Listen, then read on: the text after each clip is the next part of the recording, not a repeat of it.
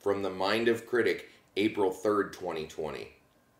If we can see clearly now because the rain is gone, are we admitting we can only see things as they are when no obstacles stand in our way? Do we see the negativity cascading into our perceptions and think, the only way I can move forward is if all negativity vanished?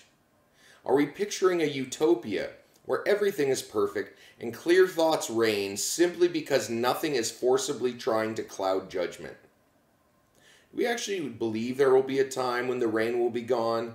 Or are we accepting that there will always be rain and clarity of perception allows us to see through it so we can learn the lessons placed before us?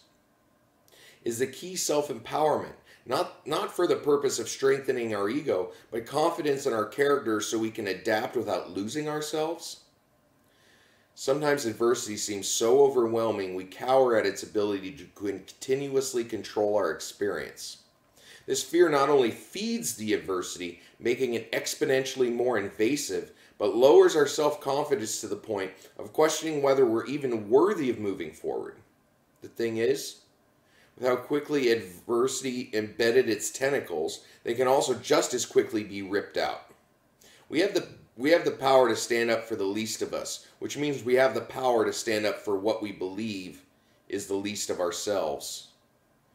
Once this becomes daily practice instead of a blue moon ritual, we'll see clear actions start from clear vision, which start from clear thought. This can be achieved when we open up to the beauty of the world, because once we do, we can access it any time we need an energy boost.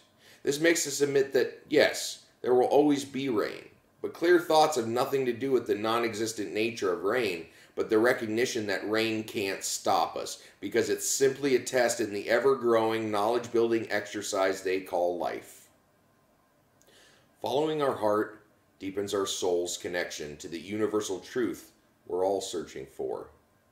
May this current crisis teach us that we're all human and can only succeed when we all succeed.